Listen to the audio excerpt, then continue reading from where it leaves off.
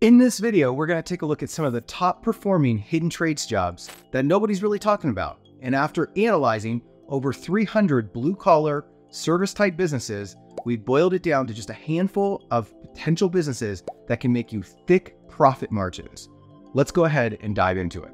Also, if you missed it, Cody Sanchez, who is a much bigger YouTuber within this space, she decided to copy my first hidden trades job video, which got well over 1 million views. She copied it verbatim, same title, same thumbnail, same exact content. So if you want the original content before Cody Sanchez decides to repurpose it into her own video, then you are actually in the right spot. And Cody Sanchez, if you're watching this, you continue to do you, even if you happens to be me. Okay, so first on the list is the incredible and highly lucrative business of building pole barns. Pole barns are everywhere. I'm sure that you've driven by hundreds of them over the years in your local area. Pole barns add a ton of value to a property. Really, any outbuilding is going to increase the value of a property, but pole barns especially add a ton of value because they're practical, they're versatile, and they're very useful.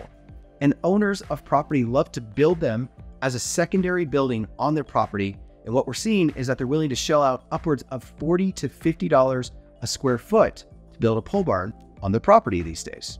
That means that a 34 by 50 foot pole barn like this one can easily balloon up to $150,000 to have it built in certain areas of the country. The good news for you is that pole barns are like little gold mines. And if you're capable of building them for interested customers, you can make a ton of money.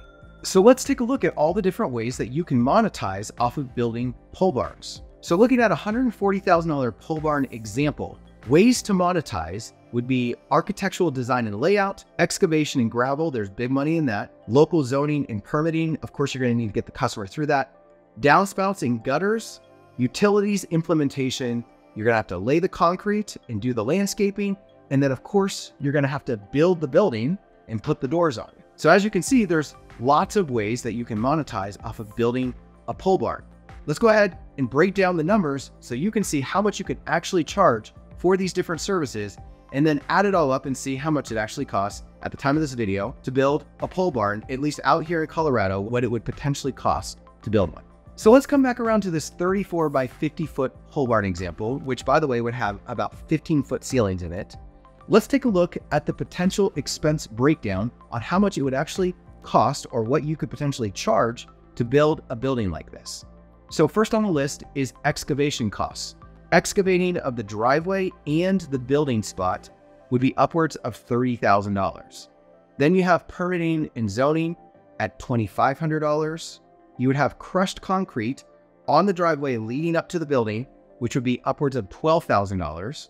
You're going to need at least 100 amp electrical setup in there at $7,500. Then you have the shell of the building, which would run you upwards of $50,000 just to build the shell of the building. You're going to need 4 quality doors on a building like this pole barn example, which would run you about $10,000. You're going to need gutters and downspouts at $1,500. The inside concrete would be $12,500. And then of course you're going to need outside concrete around the building at $7,500.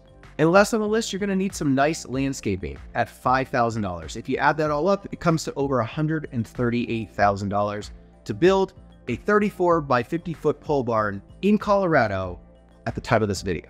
So looking at the big picture here, guys, if you sell 10 pole barns and build 10 pole barns like this a year, your business could be doing $1.4 million. If you sell and build 72 of these pole barns, just copy and paste, copy and paste, copy and paste, 72 of them, your business could do upwards of $10 million a year.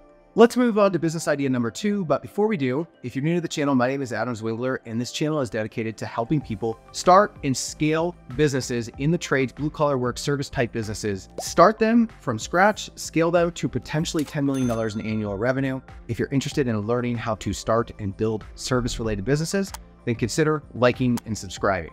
All right, on to business idea number 2. Which is a flagpole service business.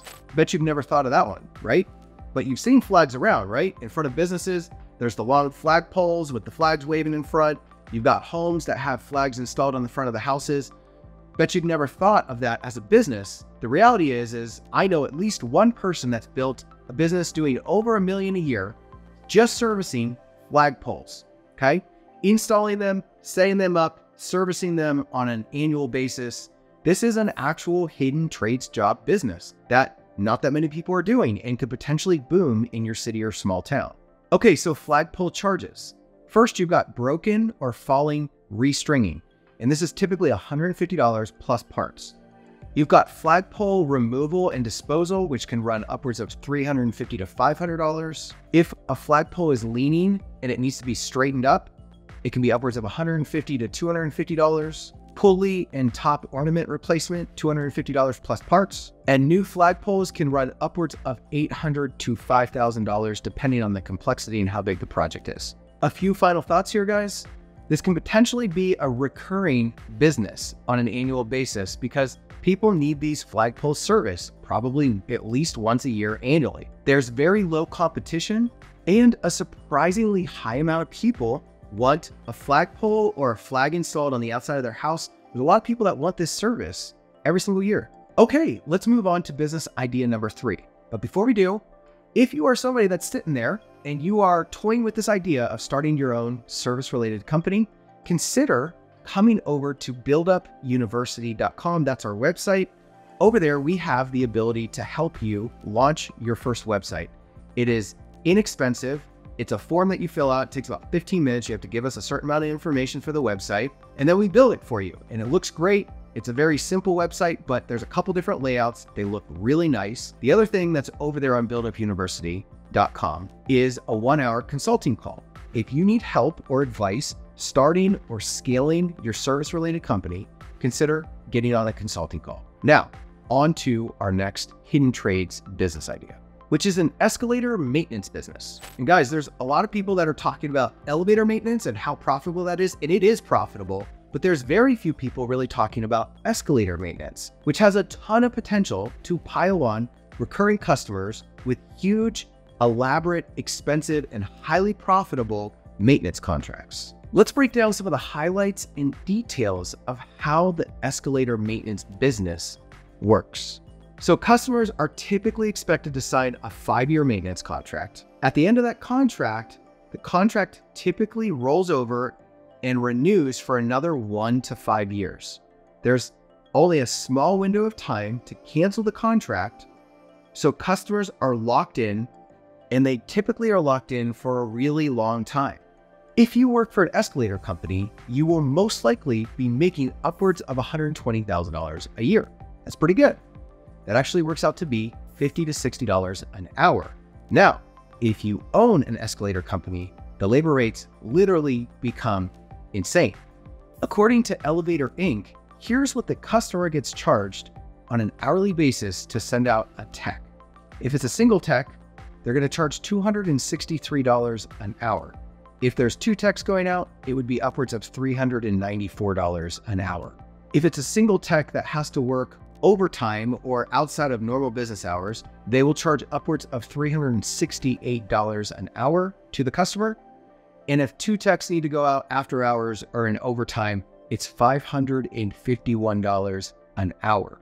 Okay, let's go ahead and break down the revenue on an escalator maintenance business. Let's say you own an escalator maintenance business and you have 2 techs that work for you, and your hourly rate is $394 an hour. These 2 guys, they work for you 8 hours a day. You're not charging any overtime. They get off in the evening. They don't work weekends, all that stuff. So you're just paying them just 40 hours a week. So that's a total of 80 hours a week that you're paying between these 2 labor techs, okay? That works out to be over $31,000 a week that you are billing your customers. That is over $133,000 a month. And annual revenue could be over $1.6 million with 2 techs that are working for you on escalator maintenance. And that is why this is also included in our top hidden trades jobs that you can work where you can make a ton of money. If you start a business, you'll make even more money, but you could also make great money if you go and work for somebody else and just learn how to do these hidden trades. Okay, that wraps up our top hidden trades job video for this upcoming year. I wish you guys the best in whatever you decide to start. Consider checking out some of our other videos that feature other great businesses. Also consider coming over to buildupuniversity.com, where we can potentially help you with a website or help consult you in getting started. And consider liking and subscribing. On to the next.